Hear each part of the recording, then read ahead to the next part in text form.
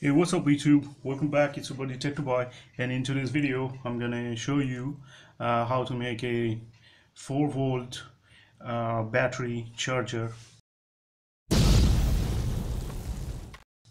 This is a 4-volt 1Ah sealed lead acid rechargeable battery. You can see it. So what you're gonna need is a 5-volt mobile charger. As you can see, here it's a Micromax mobile charger, and it's a 5 volt and 1 ampere charger. So uh, to these days all the mobile chargers comes like this, with this USB socket. And what you need is you need to buy this, a very cheap USB to micro USB cable, and it's very cheap. It's cost me 25 INR. That's less than $half. So what you're going to do is,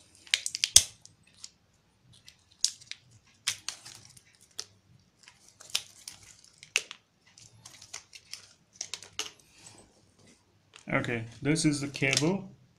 You can see one side is USB and other side is micro USB connector, and you need that USB connector to connect to the charger. And so what you're gonna do is you're gonna cut the other side of this card,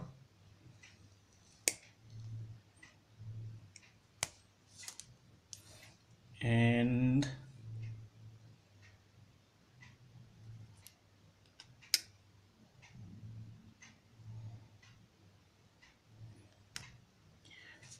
need to remove the cover. See, there you'll get only two cards. One is plus and the other one is minus. So why I told you to buy the cheapest card? Because the cheapest card has only these two wires just to charge and not for data transfer. The other two cards are not connected, so only two card for just to charge. So it will be easy for you. One is red and the other one is obviously black. So now I'm going to test it, and now I'm going to show you the voltage. I connect it to a power card. See, the light is on, and now I'm going to check the voltage. Okay, here you can see it's 5.01 volt.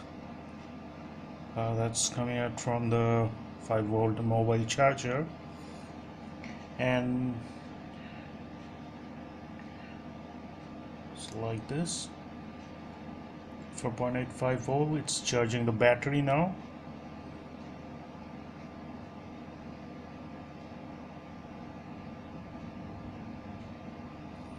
So that's it. You just need to find a way to connect wire to the battery by soldering or by clipping it, clipping to the terminals. So that's your choice. So that's it. It's pretty simple and anyone can do it. So this battery is also cheap, and it's very useful for electronic projects. And also, you everyone has mobile chargers. So what you need is just this cheapest USB card, and that's it. You're done. You can make your 4-volt battery charger easy by yourself. So that's it, guys. Thanks for watching.